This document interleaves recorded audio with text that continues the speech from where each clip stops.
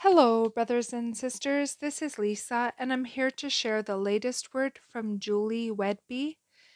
The title is The King of Nations Comes, and this word was posted on March 11th, 2024. My children, rise, rise all you who fear me, your Creator and your Redeemer, and rejoice as your wilderness journey is ending.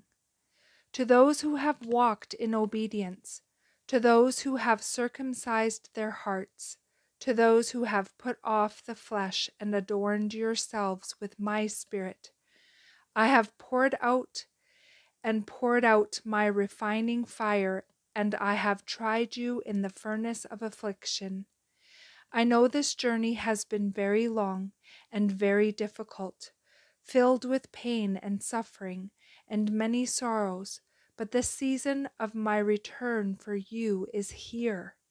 Just as I have given you the grace that is sufficient all along your way, I am giving you more now, as I know the darkness is so suffocating in this realm and you feel you are at the end of your strength.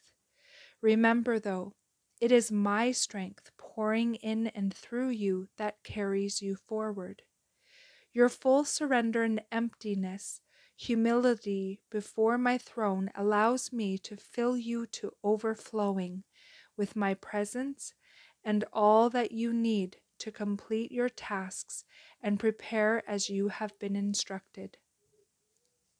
I am going to shake the earth like never before, and all that can be shaken will be shaken. I have heard your pleas and your cries for help.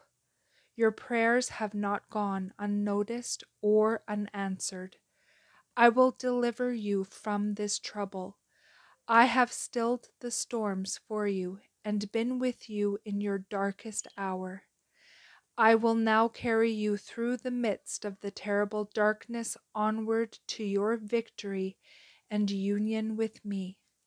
Your faith has grown over the years, and my wisdom has prepared you for this season. I have given you knowledge as well, and instructed you in the ways you should go. Many have fallen away from me as the cares of the world drowned out my presence, and deception became strongholds in many areas of their lives. You, my children, however, have obeyed, watched, waited, and prayed as I instructed you to do. You have kept yourselves from the world, and you are mine. Now is not the time to back down. Stand in your authority in this late hour. Stand and declare the kingdom of heaven is at hand. Be strong and courageous, for I am with you. Yahushua. And that is the end of this message.